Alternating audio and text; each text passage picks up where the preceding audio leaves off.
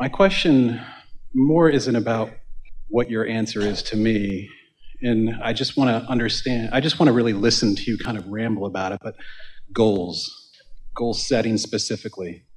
Well, here's the thing. As life comes to you, or in some cases it feels like when life comes at you, you have this natural synthesizing of it, which causes you to launch a rocket of desire. And in essence, at the very elementary understanding, that is setting a goal. In other words, I prefer that to this. So step one is all about that. And of course, the goal or the preference that you have established is becoming more, even beyond your comprehension, because it's very difficult in this goal setting, even in whatever evolved way of goal setting that anyone might mean. The thing about these intentions moving forward and law of attraction getting hold of them and responding, because when you ask, it is always given, is this law of attraction gathering of the cooperative components factor that we were talking about earlier, so that your goals are actually more all-inclusive of everything that you are and everything you want, even the intentions or goals, you might say, that you had coming into this physical experience. The becoming of this vortex of creation, it includes so much that none of you, if we pressed you to try to describe what's in there, actually could. Because it is so comprehensive and it is so big and it matters so much and it is about so many things. So what we are encouraging is, rather than goal setting in the traditional way that so many motivational speakers are talking about it, we want you to realize that you have already asked and that part's done. You've got enough in your vortex to keep you busy for 20 or 30 lifetimes. You've done that, and step two has taken place too, because source attention upon it has caused it to gestate until it is ready to come out and play with you. It's being revealed all the time. It's just ready for you to realize it. And so instead of goal setting, what we're talking about is receiving mode receiving. But what happens, now think about this. You're really going to like this. You've all got the sense, you have to have had it because we've said it 25 times already here today. So the stuff's in the vortex, it's gestating and it's ready for you. The only question is, are you in the receiving mode? Let's say you are.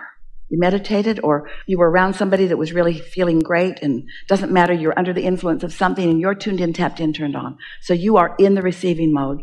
And then an idea occurs to you and you say, oh man, do I have a goal? But as it comes, suddenly you're wanting to write that down. But think how much happened before you began to receive it.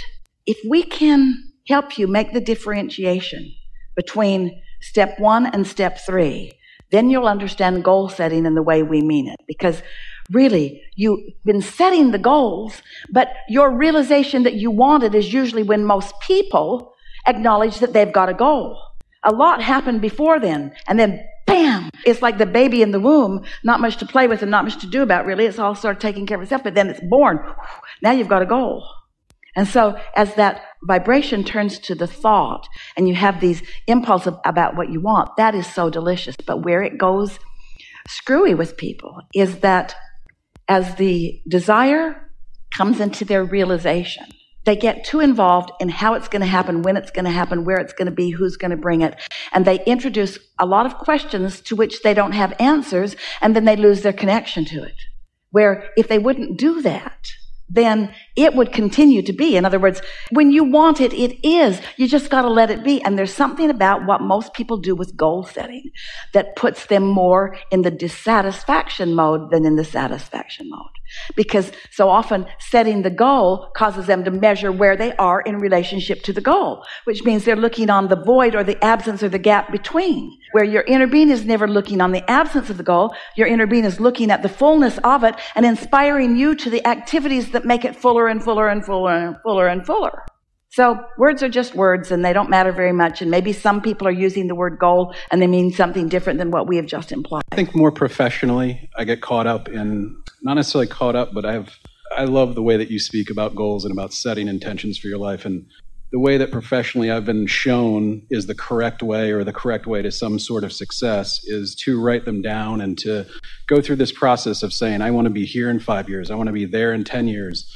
And that to me has always felt disruptive to coming into an alignment first and then just allowing it. So what I'm asking, is it really okay to just let myself be happy, forget the goals, and just go for it and let it happen?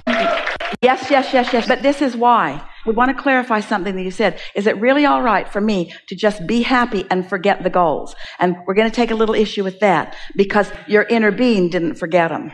And when you think about them, you're usually contradicting them. Did you hear that differentiation? We're not teaching you to give up on your desires. You can't. We're teaching you to let your desires manifest. And there's something about keeping score, keeping track of where you are, that doesn't let them manifest because it keeps activating where you are, which is the opposite of what's in the process of becoming. Oh, you have helped us. You have hit right upon the thing that trips humans up. The reality of what is prevents you from moving into more satisfying reality. What is way too compelling to you. You measure it, you compare it, you talk about it, you pigeonhole it, you insure it, you do all those things with what is, and it prevents you from the journey into the more and the more and the more. When you think about what you want and why you want it, you're usually in a much more allowing place than when you think about how you're going to get it and when it's going to come and who's going to bring it and that sort of thing. Now, there's something else that you said. We're really happy to have this conversation. This matters. If you've been listening to us for a while, you may have listened to us in environments like this or read books that we've written as we've offered everything that we could find in the moment that would cause you to be more allowing. That's always our intention, to get you to be more allowing of what you're asking for. Every process that we've ever written, and there are lots of them, are about you getting into a place where you're allowing what you're asking for more. Today, we're not talking so much about those processes where I want this and I don't want this, so I'll just make myself think about this. Well, usually, when you mean to think about this, you're thinking about this, because whatever's the most active within you is what you're going to think about. So we've written lots of processes to help you move that. But there is a much easier way, which is quiet your mind so that's not active, and then the only mind that is active is your inner being that already knows what you want and where you are in relationship to it and how to move toward it, step by step by step. Did you follow that? Your inner being knows. And so if your discontent thought isn't active, and it won't be when you're meditating, then you'll practice the vibration of what it is you want. And the more you practice the vibration of what you want, and the less you practice the vibration of its absence, then the more you allow more of what you want. It's just a natural product of the way the laws of the universe work. However, once you are in alignment with who you are, thinking about it in greater detail is so satisfying.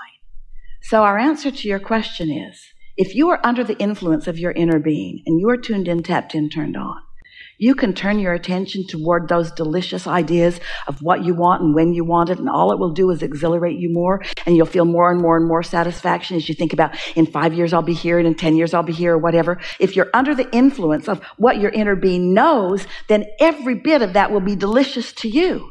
But if you're under the influence of not having enough and you're setting those goals, then the exact opposite happens. Ooh. All right. So I've said something really, really big here, and that is know what you're under the influence of. We have offered to Jerry and Esther, and they have found artists, and their publisher found magnificent artists, and we've created 6 card decks. We call them well-being cards. The publisher calls them affirmation cards. And we've been saying for a long time, when you affirm from inside the vortex, it's such a good idea. When you affirm from outside the vortex, it just digs you into your hole deeper. For example, if you'd meditated or been making love or been in love or been swimming or been at the beach or whatever, so that you're under the influence of source energy, you're tuned in, tapped in, turned on, and you were to sit with any one of those decks, there's 6 different ones, and you were to just leaf through them and just sort of absorb with your eyes the beauty of the art, because the art is vibrationally accurate in every case, we made sure, and read the words, from your state of alignment, the momentum of your alignment would increase, and you would feel satisfaction becoming more and more and more and more and more, and more of what you are wanting regarding the subjects. These card decks are on different subjects of desire. regarding the subject would come into your experience. But if you are feeling lackful about something and you decide you're going to use these cards, these vibrationally accurate, carefully created by source energy cards that are meant to take you from where you are to the heights of your satisfaction, if you sit with them in a needy place and look through them, they will annoy you. And you know that from your own goal-setting experience. Sometimes it's just annoying to even contemplate it. Well, that's because you're not under the influence of what you want. You're under the influence of where you stand in relationship to, it's like pushing a noodle. You cannot get there from there. It's attraction, attraction, attraction, attraction. So doesn't that follow? If this is all about the law of attraction, that as I reach for satisfaction, then I attract more satisfaction. And as I attract more satisfaction, then I attract more satisfaction until I'm in the receiving mode where I have impulses about all things. Goal setting, you can't help it. Life makes you ask. It just does.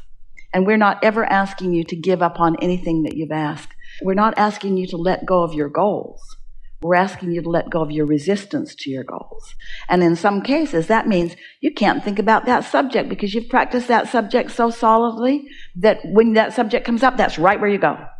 But when you start asking yourself, little by little, is this a satisfying thought? Is this a satisfying thought? When you think about something that you've been goal setting about, and you think about how it will feel to be there, and the whole thought feels satisfying, you just relax into it and it feels so good. Makes you smile, even puts ripples on your skin a little bit, that feeling of enthusiasm. You know that what's happened is you've just joined your inner being's perspective about how you're doing. And the more of that you do, not only the better you feel, but the greater the momentum will be and the faster the unfolding will be toward those things. And after a while, you'll reach a place where you won't be gauging the distance between where you are and where you're wanting to be, because you'll have this clear understanding that there's always going to be something more for you, that no matter where you're standing, there is more. And it is moving toward the more vibrationally that is the exhilaration of life. And yes, the things will follow. But someday, we are certain that we will meet with you, maybe even some of you who are actually sitting here in this room, and we will be having de-manifestation seminars, because the things that you think you want for the satisfaction are just the excuse you use to get into the mode of satisfaction. It's the feeling of source energy flowing through you and the entire universe responding to your clear focus that is the life that you want to live. And yes, dollars will follow, and magnificent things will follow, and wonderful experiences will follow, and freedom will follow, and all the things that you've incrementally been asking for will follow. So it's like this. You're ready for this. Maybe you are and maybe you're not, but we're ready for you to be ready for this, so we're going to offer it to you anyway. Some of you are ready for this. So, details of life. Put specific details into your vortex. Let's say car, house, girl, children, whatever it is. In. So then cooperative components are gathered and it becomes more, and perhaps even not recognizable. Doesn't matter to you though, because you're not specifically trying to make this happen and this happen and this happen. Life's caused it to happen. Abraham, is it really true that I can simply just feel good and that is enough? Yeah, so that's what you're doing. You're feeling good, you're feeling satisfaction, your vortex has been building and ideas are flowing to you. Now, every one of those details that you put in, that you can't maybe feel because you can't comprehend the way they've morphed and what they've become, but they're all in there. As thoughts begin occurring to you and you begin following the trail, the specifics of every single thing you put in there is going to weave itself in to the satisfaction that you're living as it begins to unfold. But if you are so determined that that is going to instantly become that, then you're going to miss all of this and all of this and all of this and all of this, and those little pieces are not as satisfying as they could be. In fact, if you could get there at all. That was pretty heavy duty. We're going to give you another statement that will help you understand what we just said. If this time-space reality has the wherewithal to inspire a desire, this time-space reality has the wherewithal to deliver the goods. So if a specific thing has caused you to create a specific desire, you're going to feel the extraordinary magnificence of the specifics of that. And it's going to surprise and delight you when it comes.